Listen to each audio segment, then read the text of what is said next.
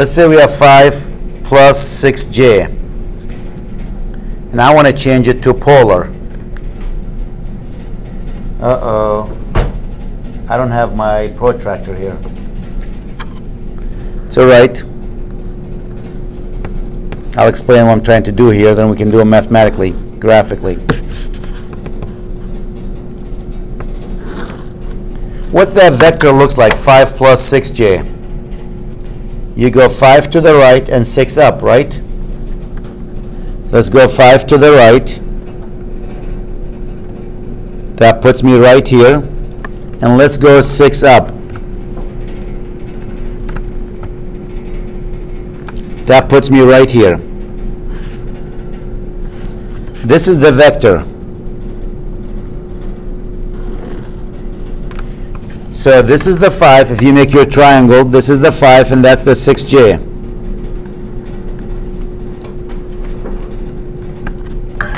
This is the 5, and this is the 6j. 5 plus 6j gives you that vector. What is the value of this length, and what's this angle? That's called the polar coordinates. Remember that from vectors, vector addition? So I want to change that to r angle theta. Now, to me, it looks like r for this example, just looking at my scale, will be about 7.7, 7.8, somewhere there. But how do you find what r is? Think of trig. Think of Pythagorean theorem. What is r equal to? That's the polar, by the way. This notation is known as polar notation, polar form. This notation is known as rectangular form.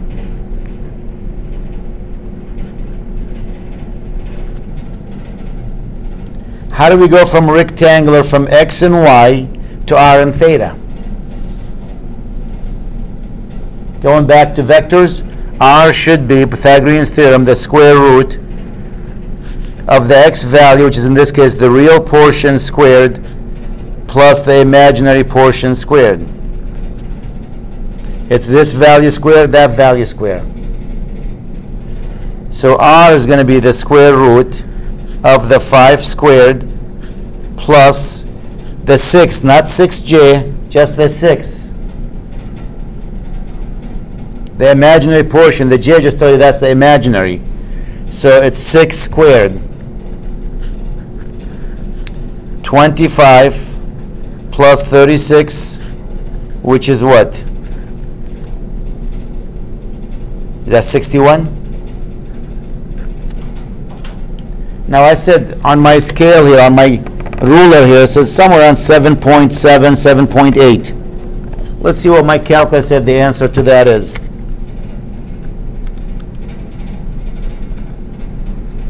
The square root of 61.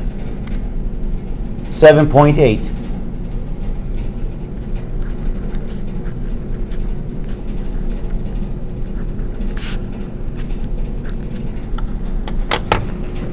And theta, I don't have a protractor. I wish I left one here.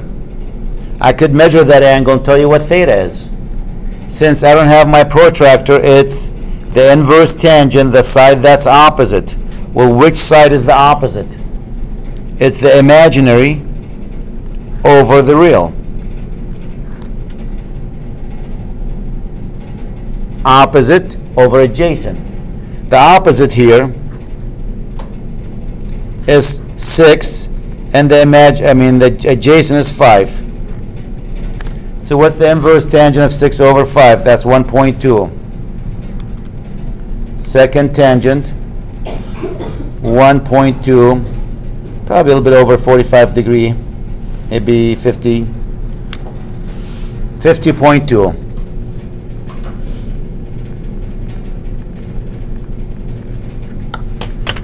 So we can change this from rectangular to polar by saying 5 plus 6j, it's really equal to 7.81 angle 50.2 degrees.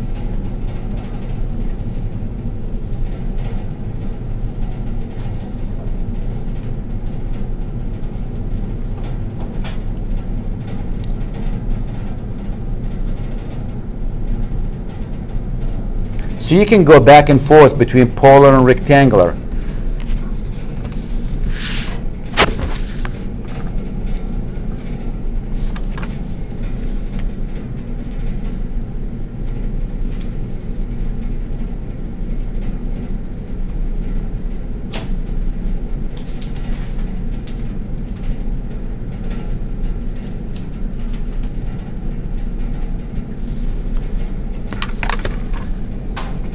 So here's what we know. I'm going to make that a rule for you. If you have rectangular and you want to switch it to a polar,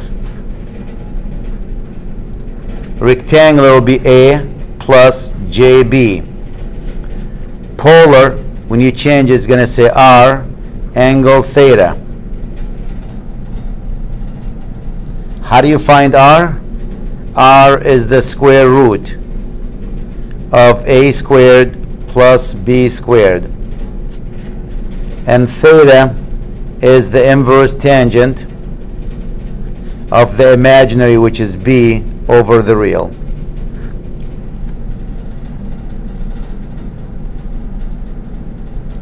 Keep in mind, here we go, add 180 degrees, because the calculator will be wrong, if A is less than 0. Why? Because that means you're in the second or third quadrant. Remember that? If you're in the second, third, we have to add 180. That's why. To go from polar to rectangular, the reverse.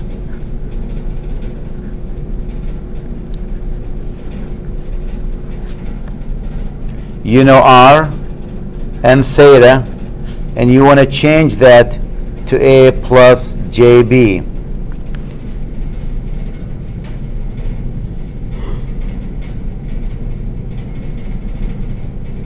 A is the x value, B is the y value. In vectors, the x value is always what? R cosine theta. And the imaginary B, which is the y value, that's R sine theta.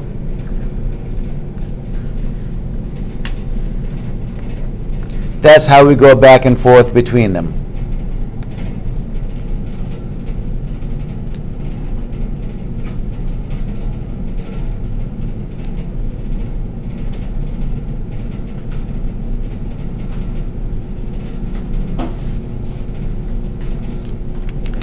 So I'll do some examples to go back and forth, and I'll show you the advantage while we're looking at it. Then we're done with Tech Math 1. That's it. Let's say I have, okay, here we go. I have 3 angle 40, and I want to change it to rectangular. This is polar.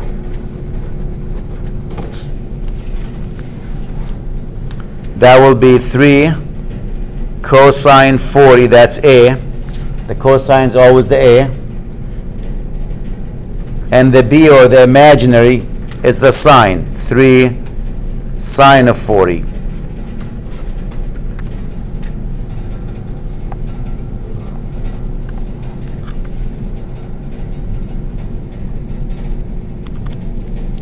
Three cosine 40 degrees. 2.3, 3 sine of 40, 1.9 plus 1.9j.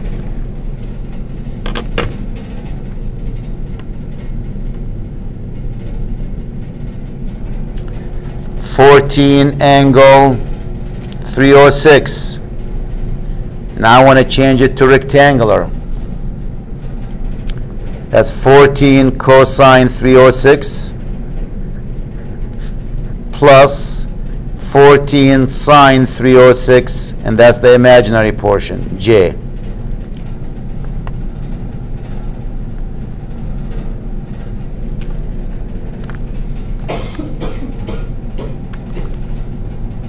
$14 cosine 306 equals 8.2. 14 sine 306.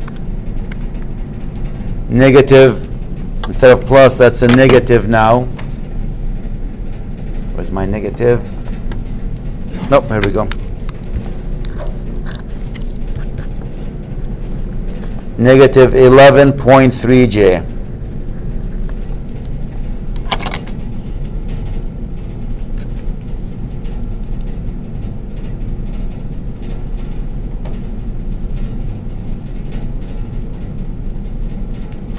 Let's work it backward.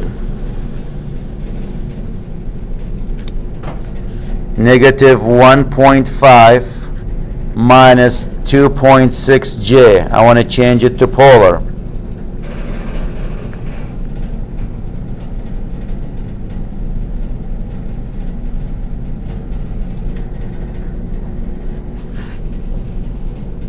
I need to find R, which is the square root of the real portion squared plus the imaginary portion squared. Notice I don't put a J.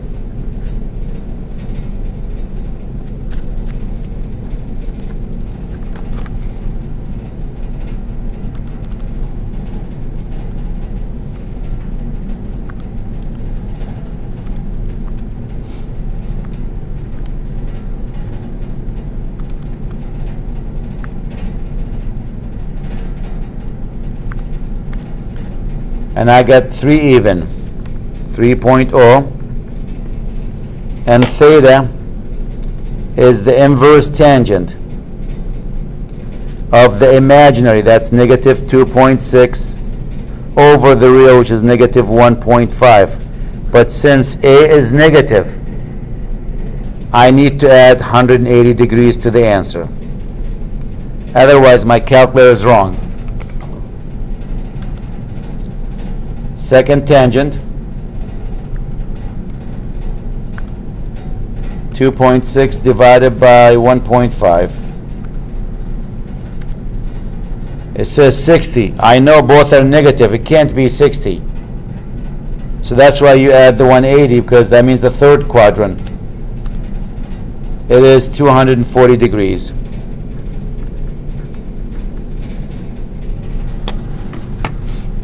So that will be what? 3.0 angle 240 degrees.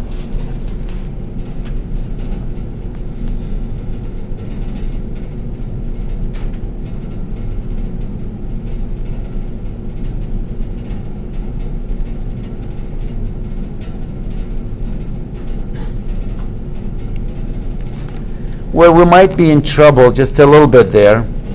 Let's try some of these special cases. What about if I gave you just 5, no imaginary, and it says write that in polar?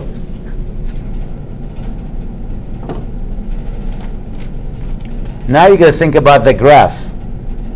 Where's that 5? Which axis?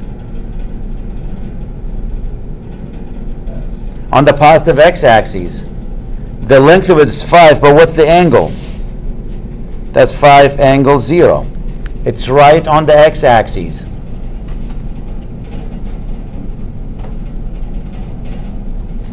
If I go negative 5, where's the negative 5? Again, there's my axes. This is the real and imaginary.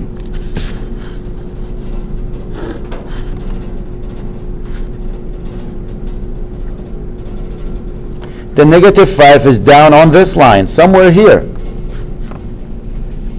So the length of that is going to be 5, but what's the angle? 180. Always measure the angle from this line.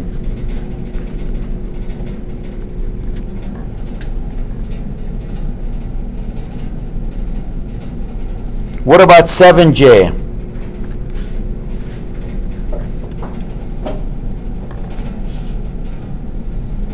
Seven J is going to land where? On this axis. What's the length of it? The length, not the value of the angle. The angle is 90, you're right, but how long? It's 7, what's the angle? 90 degrees. So if you only have whole numbers or imaginary value, not a complex, not a full one, it's not like 2 plus 3j. If it's like something like this, that's how we do it. But you can't apply that here. You got to use your knowledge there. And if it was negative 4j, for example, negative 4j, that's the length is 4. That's the value of it. Well, which direction? Where is the negative j? Negative 90 degrees or plus 270. It's way down. So it's negative 90 or plus 270.